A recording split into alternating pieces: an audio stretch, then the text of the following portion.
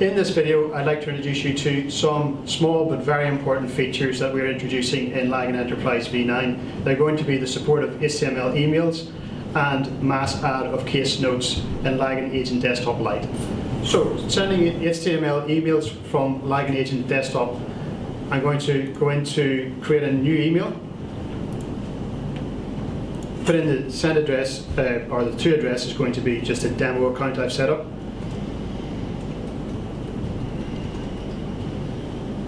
In the HTML templates, you can see here that we have a couple of HTML templates that have been pre-configured in the system.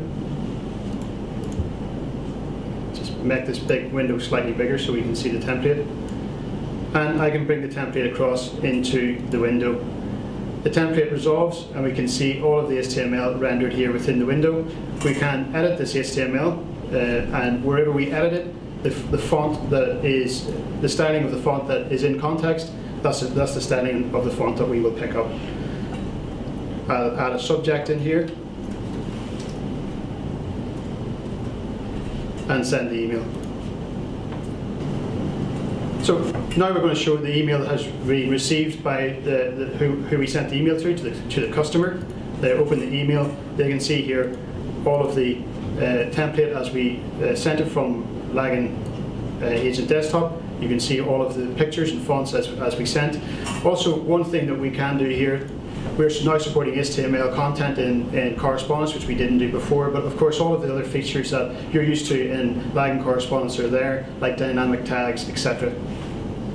In LAGAN Agent Desktop Lite, we'll also have a look at adding case notes to multiple cases. So we go Organize Case, and we select Add Note.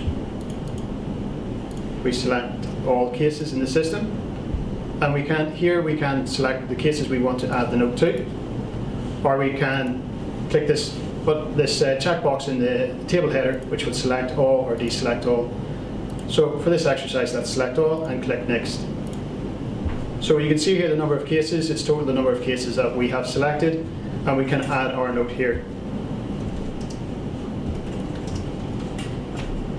We can also, at this stage, we can also add an attachment, but for now we just go ahead and add the note.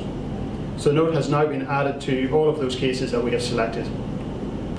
So let's have a look at one of the cases we added the note to. So if I go into this case and scroll down, we'll see that we now have a new note that we added.